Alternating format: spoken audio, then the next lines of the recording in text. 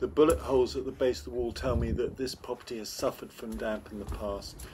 Almost certainly the previous owners didn't understand that the damp at the base of the wall was caused by condensation. There are some issues outside, as this crack tells me, and the crack in the render, but by and large it's not being caused by the outside but inside. Have a look around now.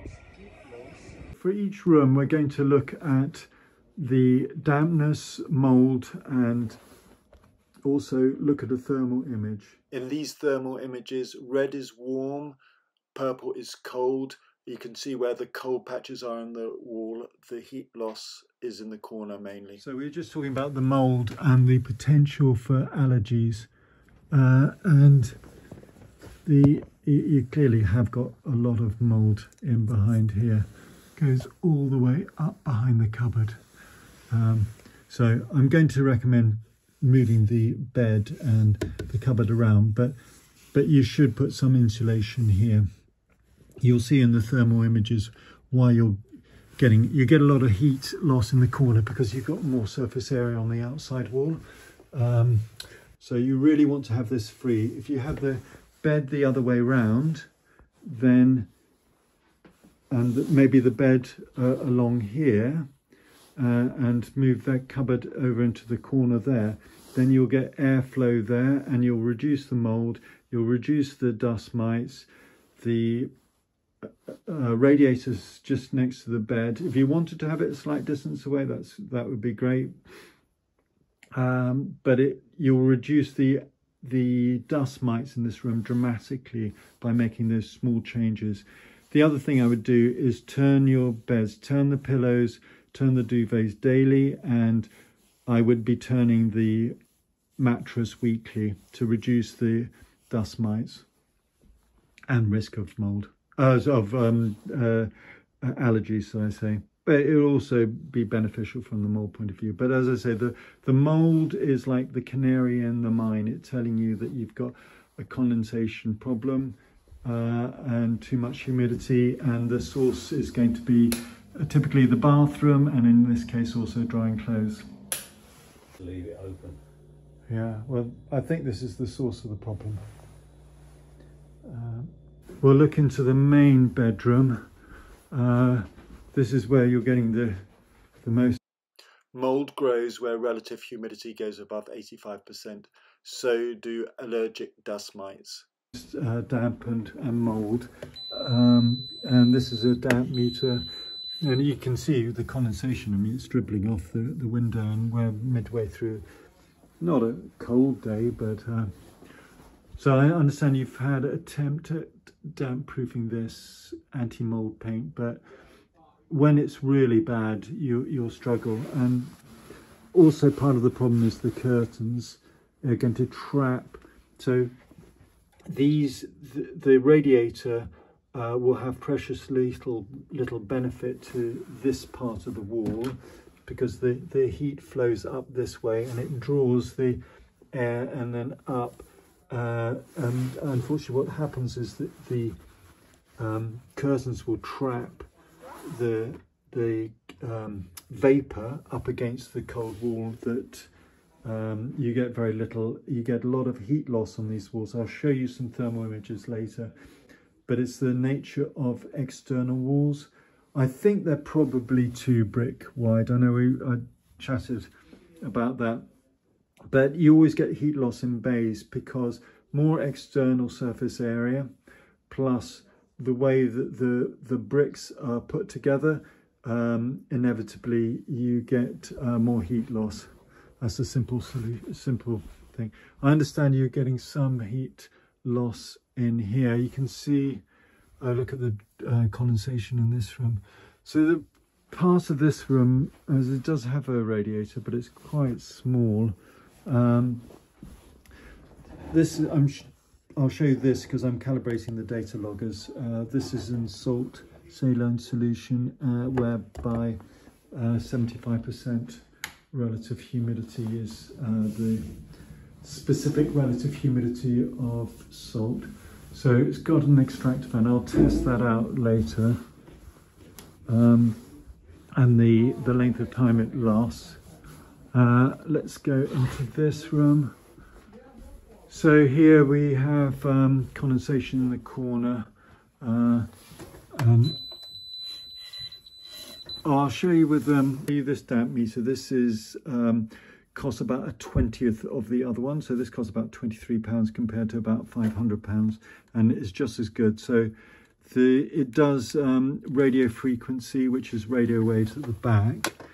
You have to move it onto masonry and not drywall. It starts off at drywall, but it's a really good way of you finding out whether following my techniques dries the wall up.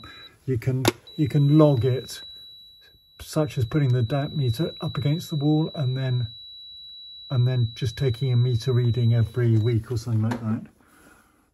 In the cupboard, you're going to get very little airflow, so you're going to have mould and condensation issues in that cupboard. But it's all about heat loss and excess vapor from insufficient ventilation. Relative humidity is a measure of air's capacity to hold moisture. At 100%, air can no longer hold moisture, and that's called the dew point. In the summer, you can hold lots of moisture, and the dew point will be at night when you see the dew on the ground outside, which can be as high as 19 degrees. In winter, the dew point outside will tend to be about 5, 6, maybe 12 if it's raining. So what you want to do is try and keep the internal ventilation working to bring the internal dew point down and keep the walls nice and warm with sufficient heating, airflow, and not trap air against the wall, such as behind cupboards. So I'm going to show you with a really inexpensive alternative, and so the one I use costs about £400, but this one is an inexpensive anemometer you can get on the internet for about £20, and you can see there's no airflow. So I like to encourage people to find their own damp issues. See all the condensation here as well. Yeah, the vent is just coming straight into the loft, so actually it's just as well it's not working. Some builder has decided not to blow it out. You can see it, can't you? Yeah. So this is the family bathroom vent. It's got a long duct which is going to restrict the airflow. Probably accounts for why it's not particularly fast. But you can see it's definitely dropping down, and it looks like it's going out through the eaves. So it's above the air brick, it's right up at the top there. That seems to be the outlet, so that looks good. Another thing to note is this extractor fan, which is the only one that ducts out, but is running about half the speed. Switches off immediately, turn the light off. You want a 30-minute overrun. I'm going to give you some tips and tricks on setting up the hive, but so I have a hive as well, so I vaguely remember how to do it. If you look at the settings, it's got a frost temperature which is 7. Now if you use a dehumidifier, it's fine to have 7, but if not, you should move that up to 12 because otherwise it's too cold. But you will save yourself a lot of heating costs if you use a dehumidifier. The other thing to look at is your heat schedule, and I just look to see what you have set up. So you go down, you're completely off. Now I'll show you mine, but for each one of these I go down to a number. The lowest is 14, so I just allow it to slowly drop off and then back up again. It's better for the boiler, so you'll spend less money on replacing your boiler. It also reduces the risk of condensation. But if you go away, you can drop it down, but use a dehumidifier. You'll save yourself a lot of money doing that.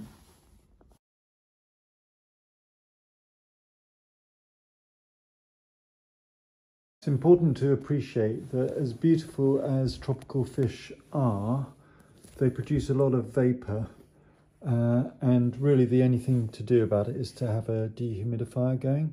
Though you're probably going to get, well, you'll know how much water you have to put into the tank, all the water that you put in is coming back out as vapour, and it will find the coldest wall.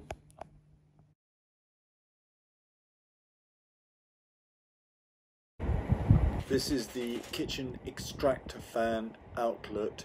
It's showing about 20 litres a second.